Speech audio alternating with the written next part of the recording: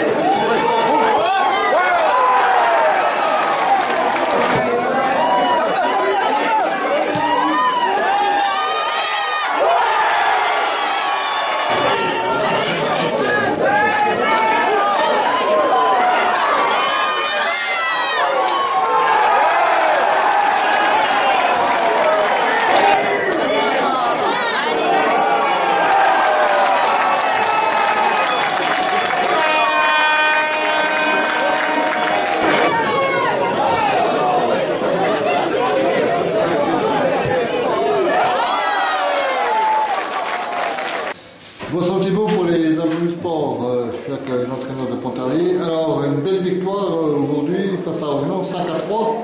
Oui, c'est une belle victoire, on est content évidemment d'avoir pu venir gagner ici. Maintenant on savait qu'on était en danger, il y a un potentiel offensif chez l'adversaire très intéressant. Voilà, le scénario du match est un petit peu compliqué, notre première demi-heure n'est pas très performante dans l'engagement athlétique, dans les duels. Et puis on a ces deux poteaux, et puis après on réussit à marquer, ils reviennent juste avant la mi-temps. Ça complexifie un peu les choses, puis après on n'a jamais non plus été complètement serein dans le match parce que voilà, l'adversaire a des qualités et on a souffert longtemps même si le score est un petit peu flatteur pour nous. Oui, aujourd'hui on a quand même retrouvé un CAP Pontarlier quand même très bon. Oui, dans l'animation offensive, c'est sûr qu'on sait qu'on peut se créer des choses intéressantes. Voilà, maintenant aujourd'hui on a aussi pris 3 buts, il faut le voir, des buts magnifiques.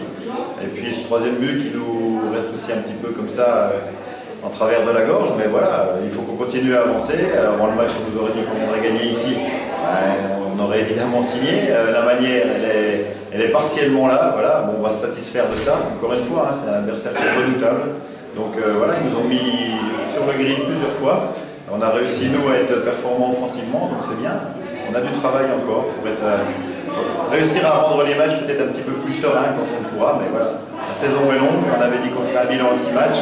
On va regarder avec les joueurs, se préparer pour le prochain tour de Coupe de France maintenant.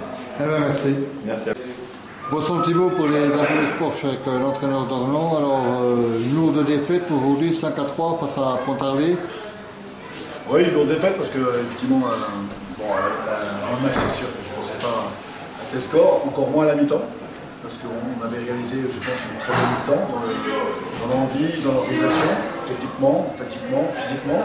On réalisait avec cette équipe de Pontarlier dont on sait toutes les bonnes vertus. Et à la mi-temps, je ne pensais pas du tout à ce type de score de 95 minutes. Donc certainement on a eu des carences, on a fait de très bonnes choses. Maintenant, je pense que le score, bon, certes sévère. Il est forcément logique parce qu'on a, je pense, manqué de concentration. Je l'avais dit avant le match, je pense que c'est un élément qui peut faire la différence, l'expérience, la maturité.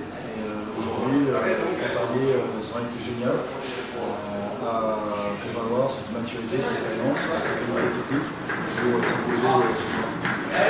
Merci.